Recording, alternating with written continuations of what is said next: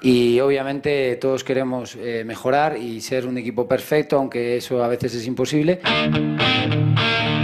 La Católica continúa con su tranco perfecto, 4 jugados y 4 ganados, 12 puntos que la ubican como el líder exclusivo del torneo. Este sábado debió batallar contra una férrea defensa y venció con lo justo a Unión La Calera, gracias al solitario tanto de Diego Buranotti. Creo que tenemos que tener la tranquilidad, la paciencia para poder encontrar los espacios.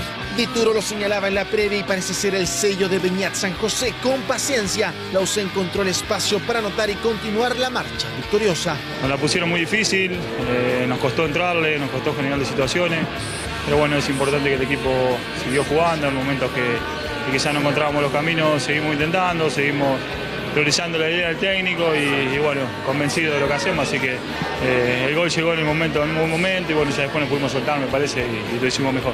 Las genialidades de Católica y de los equipos grandes florecieron acá y por suerte tenemos al Diego que desequilibró el marcador y nos quedamos con 3 puntos, yo creo, totalmente merecido por tratar de imponer nuestro juego en todo momento, por tratar de salir jugando siempre, por darle la rotación al balón y tratar de buscar el arco contrario. 5 cambios en el equipo titular en relación al triunfo ante Everton en Viña generaban dudas en la previa ante Calera en San Carlos. Cualquier jugador que esté en la Universidad Católica dentro del plantel tiene la posibilidad y las condiciones para poder ser titular en todos los puestos. Creo que hay recambio. Hay una rotación importante en el equipo y lo bueno es que no se siente, estamos todos a la par.